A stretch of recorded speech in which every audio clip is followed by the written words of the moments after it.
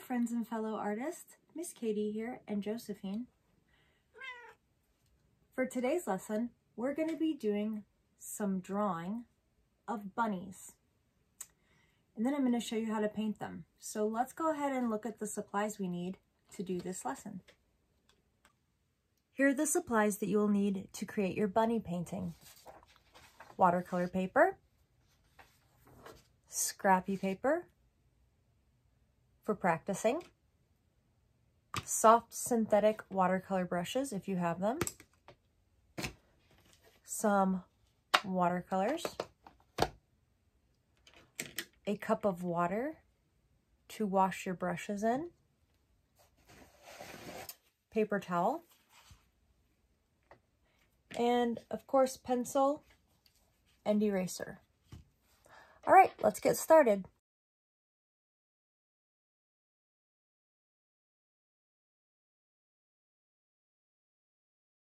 Before you start drawing on your watercolor paper, I want you to practice drawing some bunnies on a piece of scrappy paper. We're going to draw them in simple shapes that connect together. So, for the body, you might start with a roundish oval. The head might be another round shape. Then you can kind of connect them together to create one bunny shape. For the ears, two long curved lines. And here is the most simple, quickest way to get a basic bunny drawn. Of course, don't forget his tail. Now, from this position, you can decide if you want to give him standing legs or sitting legs. For sitting legs, all you need to do is draw a curved line across the body like so, and then a little loopy leg that comes back around and connects the body. For a front leg,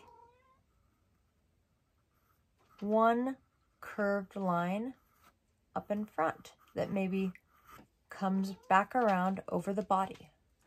The reason I'm always telling you guys to draw lightly is because you'll need to go back in and erase some lines.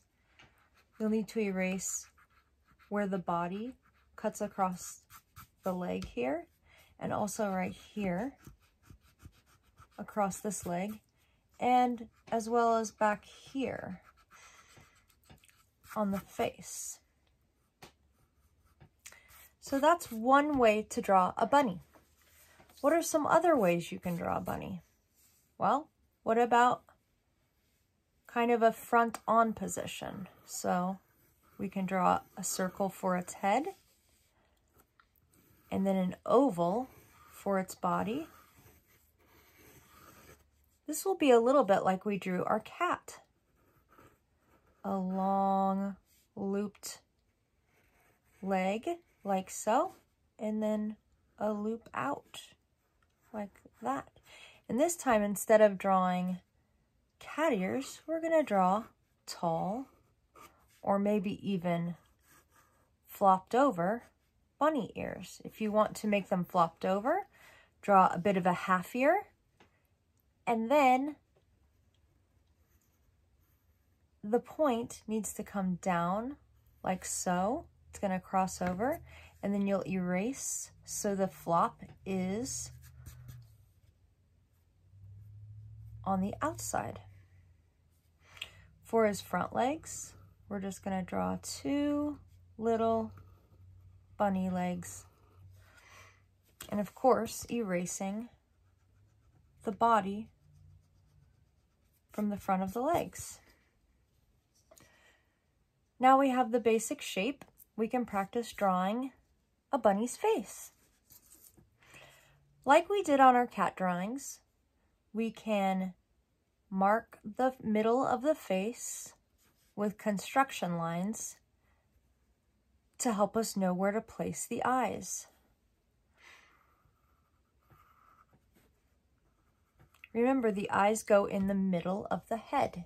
And if you want to make your bunny look even cuter, you can set the eyes a little bit extra low. So for the eyes, you can do 2 rainbows, an almost circle, and then a smile line.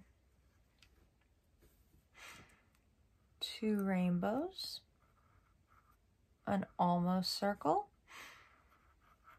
and then a smile line. A bunny nose is like a cat's nose. A straight line with a V, which is also known as an upside down triangle.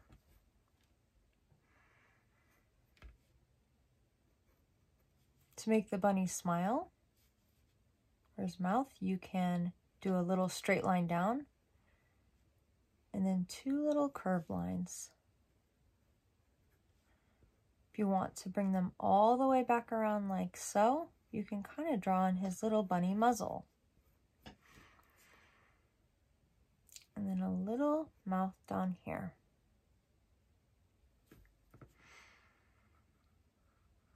Maybe your bunny has a different expression though.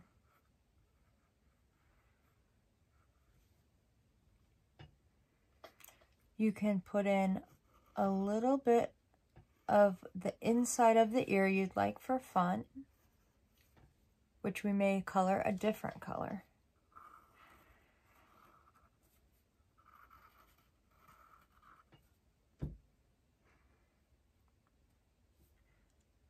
On this bunny, if you would like to draw the other leg, it might be sticking over here. You don't have to though, it could be hiding behind his front leg. All right, now that we have the basic practice down of our bunnies, let's move over to our watercolor paper and put our bunnies in place. Before you start making marks on your paper, I want you to envision with your imagination where you want to draw the bunnies on your paper. Be sure to draw as lightly as you can so that you can erase if you need to. And try to draw a little bit big so you don't end up with teensy weensy little pixie size bunnies.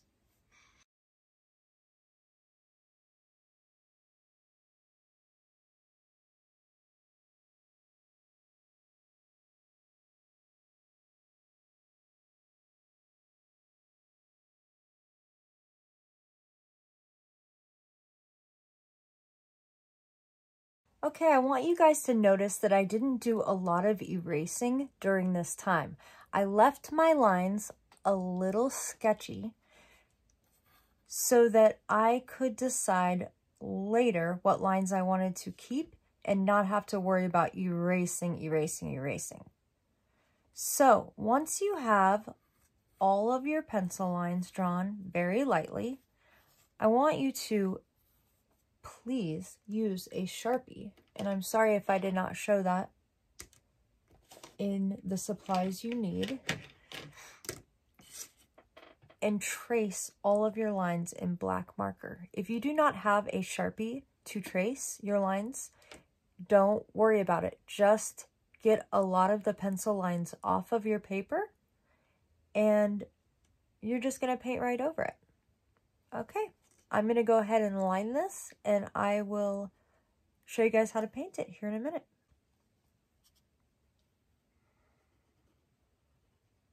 Okay, I'm just finishing up the last of my lines. Now, if you want something to be black and it's small, say the pupils of your bunny's eye, you could go ahead and color those in now with your black Sharpie. But everything else we can wait and paint. Once you're all finished with the black Sharpie though, we need to erase all of the pencil off of here. Something else I kind of forgot to point out to you guys earlier is notice that I did not draw my bunnies to the very end of the paper. I left a little bit of space around all of my paper. Make sure you do that. if you draw too close to the bottom, it brings the viewer's eye too far down. And it makes your bunnies look like they're going to fall off the page. So I'm going to get this erased, and then we're going to do some painting. I have my bunnies all traced, and their eyes have black in the middle of them. The only other thing that you could do at this point is figure out, where are your bunnies? Are they out in the grass somewhere? If so, you might want to put a horizon line. A horizon line is where the earth and the sky meet. So a good place to put your horizon line is going to be about 1/3 of the way up. But you also want to be careful that you don't want to cut anybody's ears right through, or anybody's head right through with your horizon line. So it might be a line that curves. It might be a line that is straight. It might be more than one line. It might be a few different hills. And you can play around with some different lines and figure out how you want your bunnies to be positioned. I think this one's a little tricky, but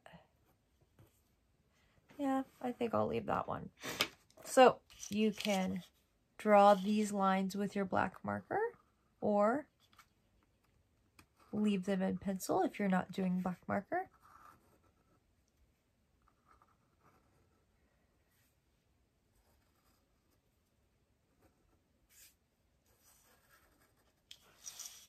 And then we have some painting to do. I'm going to show you a couple of little hacks I like to use just to make my painting experience a little bit better. One, have you ever had your watercolor painting, curl up on you when your paper gets too wet? Well, it happens. So if you can, and you have masking tape, you can tape down your painting and it will not move around on you so much. You can use washi tape too if you have that. The other thing I like to do is any eraser dust, or in my case, I have a lot of cat hairs that like to get all over my painting. So I like to take one of these little roller thingies, you might have one of those, and kind of go over my painting one more time before I start painting. So before we begin, let's look at our palette. I have a basic set of, well, it's actually a double set of watercolors here, but for today's lesson, I'm going to just be using the basic set because some of you may just have that. So I'm going to show you how to mix some colors. This is where we're going to be mixing colors. Now, if your tray is a little dirty from mixing before, just get it a little bit wet with your brush, and then you can wipe it out. Clean it up a little bit before you get started. Watercolor, you have to be very careful about what things to paint in what order. Otherwise, your whole painting will blur together. So let's start in the background for this. And let's get some water in a big well here. And let's find a color for the sky. I'm going to grab out quite a bit of water because it's quite a big space to paint. I'm going to start with some blue. So your brush always needs to be wet when you're painting with watercolor. And I'm going to pull out some blue here and bring it to this puddle. We do not know what color this will be until we start painting it on our painting. But instead of painting it on our painting first, let's go ahead and test it on some watercolor tester paper. All right, let's test out this color and see how it looks for our sky. That looks pretty good.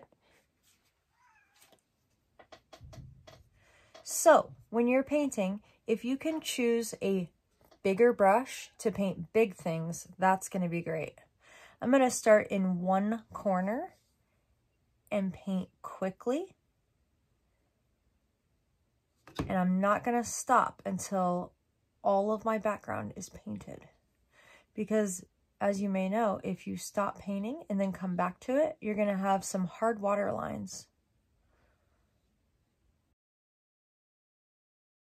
So as you can see, this brush I chose is a big brush with a very small point that's going to allow me to get in to these little cracks like this,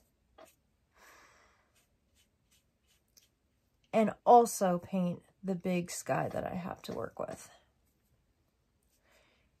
Whoops, I got a little on the ear, and that's why I want you guys to have paper towels with you if you can, or an old rag. And you can take your paper towel and just dab it up like this, and it'll pick up a lot of that color. And I have a cat hair, of course. Kitty Joe loves to paint with me. So once you've gone over one section, don't go back and paint it again. I wouldn't want to come over and repaint this. You don't want to disturb the first layer. Paint it once, and then if you would like to go back over it again later, you can do that. But you really just want to wait for that first layer to dry. Now I'm going to show you another hack, and that's to make clouds by lifting. So take your paper towel or your rag, whatever it is you have, and you can go ahead and kind of change the direction and changing the shape of what you're pulling up, but you can lift out some clouds. So let's try another one over here. I'm just making like a little wad, just a little wad of paper towels, and I'm going to, I don't want to print the same place every time. I don't want to keep doing this every time. I'm going to kind of change the shape of it, turn it and twist it. Make a fluffy cloud there. And maybe one more back here. Maybe one kind of coming off the page.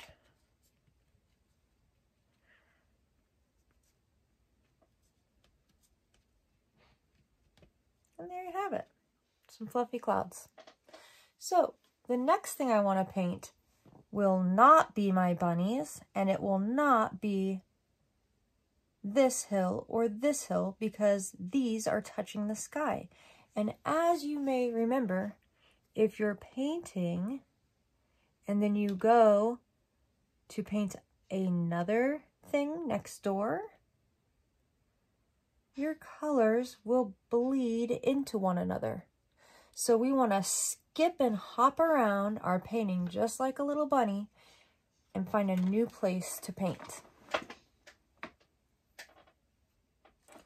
So this hill right here would be a great place to paint next. I'm going to grab some clean water.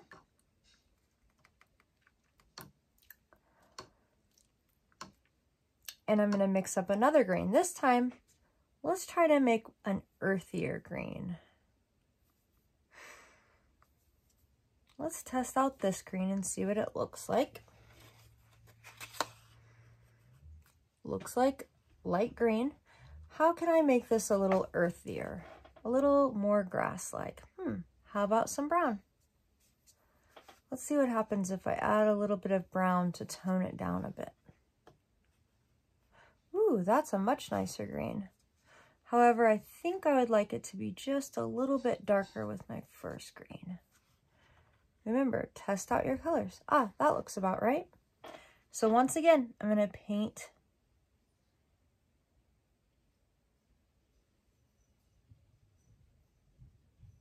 around. Start in one spot and work your way around.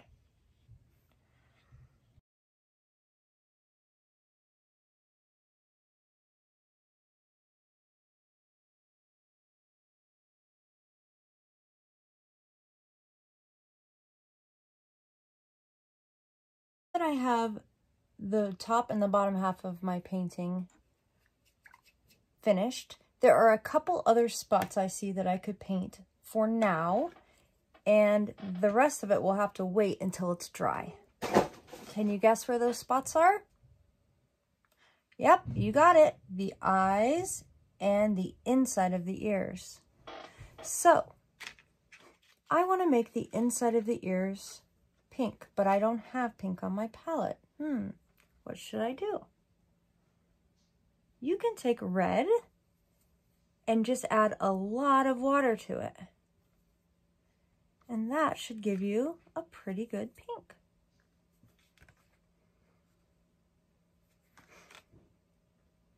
As you can see, I've switched my brush to be an even smaller, pointier brush.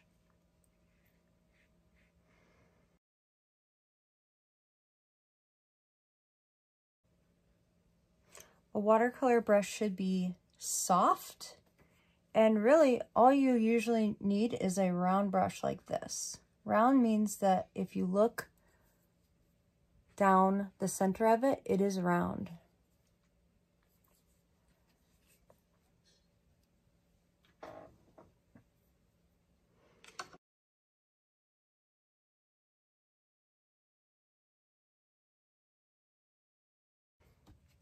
I think my bunnies will have different color of eyes.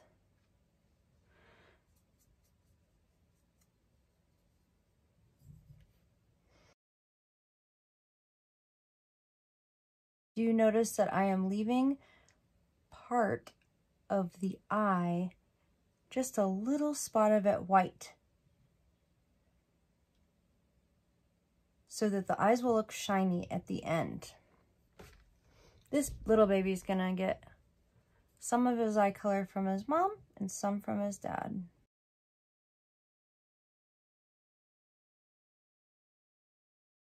I'm using a pretty big brush to paint those noses, but it has a very small tip on it, so I can get into very small places.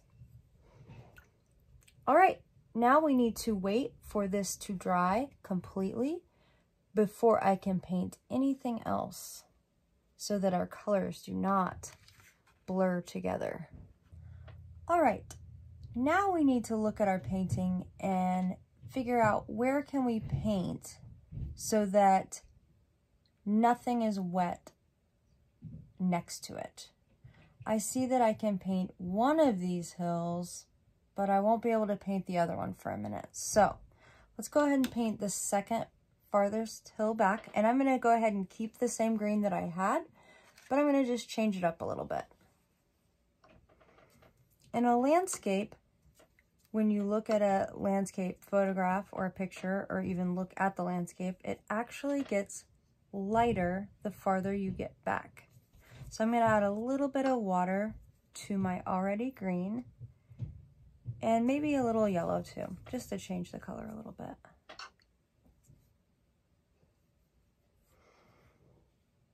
I'm gonna go ahead and paint this hill here.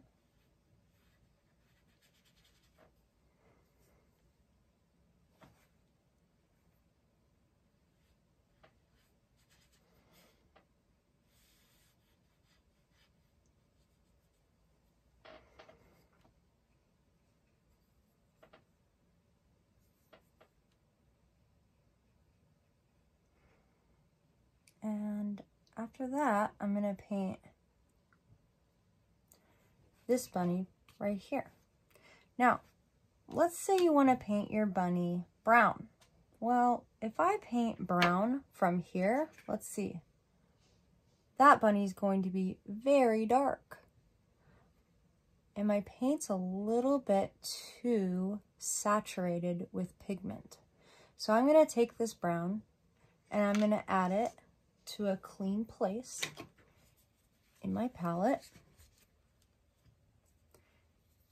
And then I just want to tone it down with a little bit of water until it looks like a better brown. Now, if you wanted to make this bunny even lighter, you just keep adding water to it.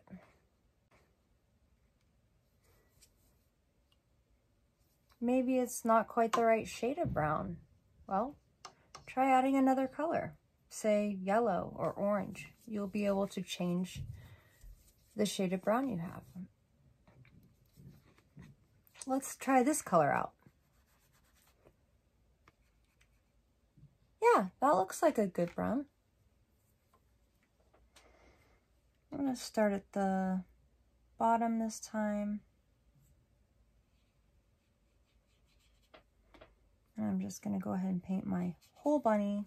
Unless he's a multiple colored bunny, then you'll want to paint around. Try to be careful and get them painted one time quickly, and to try to not go back over where you've already painted. This is how you're going to get nice, even paint.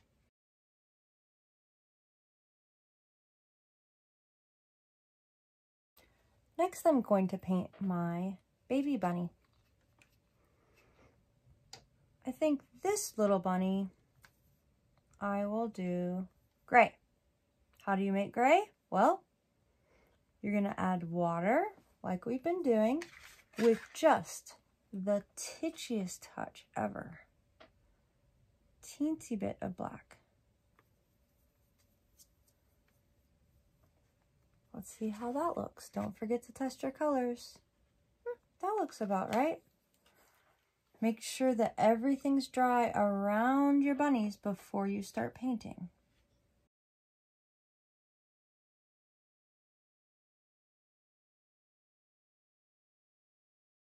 All right, now what if you want to make your bunny white? Should we just leave it white? Well, we could, but let me show you what we can do to our white bunnies to make them look even better. First of all, as you can see, I was a little bit in a hurry and I got a little extra paint from the hills and the sky on my bunny. So first thing I'm going to do is have some clean water, and I'm going to paint a little bit of water on those spots that I don't want there to be anymore. And then I'm going to do some lifting like that. Do you see how that just cleaned that bunny right up? This will only work if your surrounding area is dry. If your hills are still wet, this will not work. This will make it worse. We're just going to give this little bunny a bath.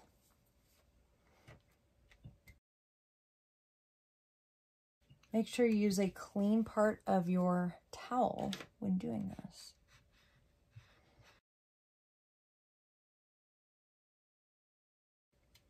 That's a bit cleaner. Now, to shade our bunny, shading is where you make shadows to make your bunny look like it's a little bit more three-dimensional. We're going to take some gray.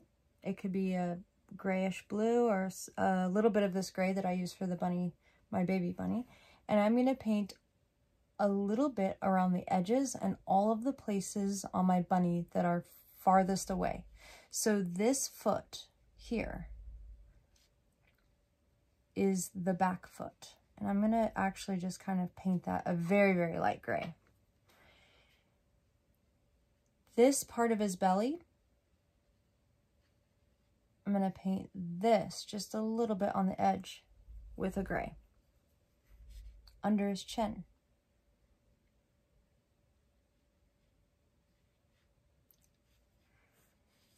Behind his tail. On the edges a little bit. Maybe even a little bit on his face. Now I see this hill is a little wet, so you're going to want to be really careful if you have any surrounding areas that are wet. Around his head a little bit.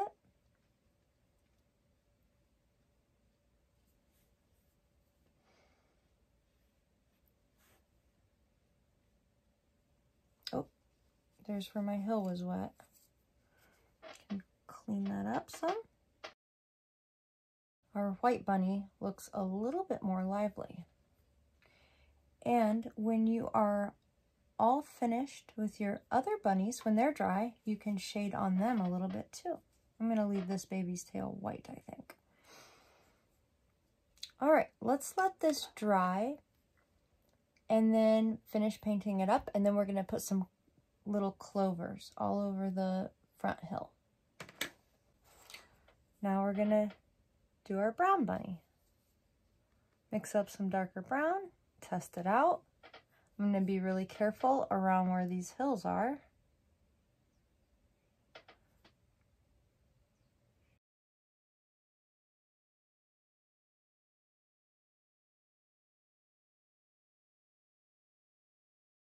Now, as you can see, my paintbrush isn't super duper wet for this part because I want to be able to control my paint a little bit better. I don't want it very, very wet. I want it a little bit drier.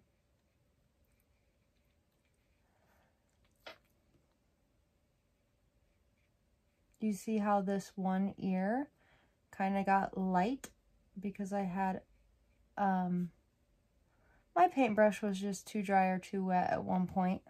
So I'm going to go ahead and paint this ear again right now. This would be a good time to do that. I'm going to stop right there though. Now for the last thing we want to do is put a little texture on this. Let's add some clovers in the front field. We can do that with our paintbrush. I'm going to show you how you can do that. You're going to want to make now a different green, something probably much darker than what you have down so it will show up.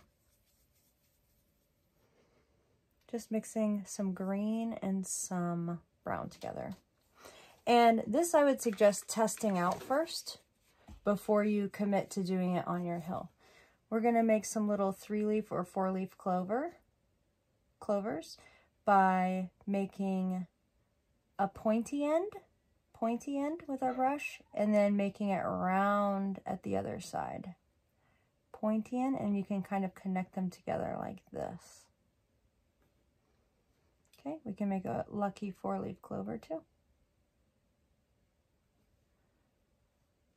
So you could also try to turn your brush like this and try to get texture this way. You'll have to turn your paper though, probably. So play around with it. See how you can make some nice clovers. I'm going to do a couple on my painting, and then I'm going to show you another way you can do it also.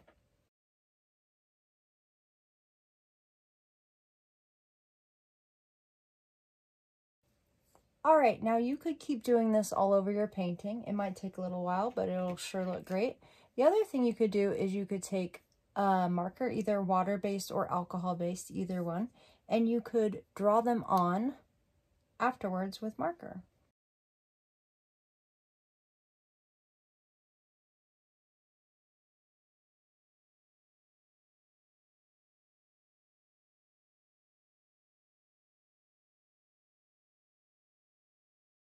When your bunnies are all dry, you can take the tape off of the edges and then sign your name down at the bottom.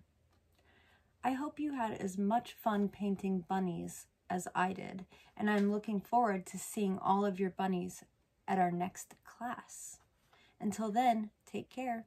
Happy painting.